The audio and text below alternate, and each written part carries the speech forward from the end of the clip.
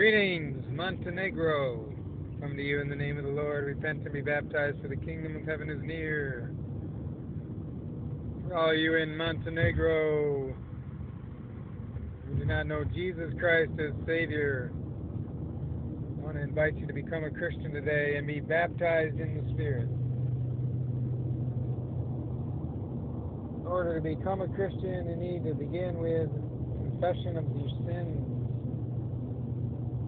to Jesus. Say something like, I'm sorry, Jesus, for my sins. Thank you for dying to save me. I welcome you into my heart and commit my life to you. If you can say that or something like that in your own words, then I baptize you in the name of the Father and the Son and the Holy Spirit. And you are now a Christian by virtue of your faith. And you can now be sure of where you'll go when you die. It's called heaven. Eternal paradise with God. All the angels and saints and fellow brothers and sisters in Christ. And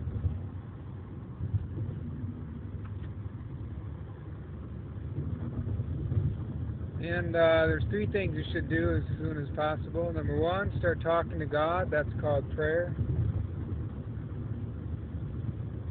Number two, start reading the Word of God. That's called the Bible. And number three, start attending a traditional valued church. Or, if you can't find that, at least fellowship with other traditional valued Christians who believe in one man, one woman marriage and will protect unborn life. And then read the box below for a little more information, and if you have any questions or for a free Bible, message me on YouTube and I'll see what I can do to help you. And I'll be praying for you. And I ask you to pray for me also. You can pray now that you're a Christian. Pray for me and pray for others. Pray for yourself.